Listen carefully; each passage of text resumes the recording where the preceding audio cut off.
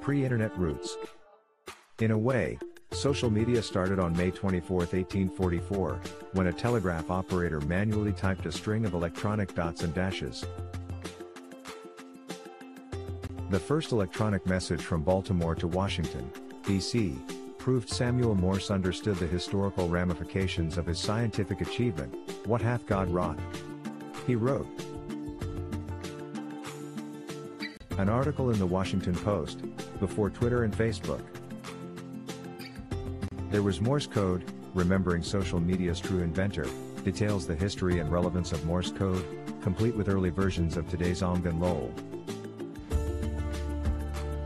While the roots of digital communication run deep, most contemporary accounts of the modern origins of today's internet and social media point to the emergence in 1969 of the Advanced Research Projects Agency Network, the ARPANET. This early digital network, created by the United States Department of Defense, allowed scientists at 4 interconnected universities to share software, hardware, and other data. In 1987, the direct precursor to today's internet came into being when the National Science Foundation launched a more robust, nationwide digital network known as the NSFNet.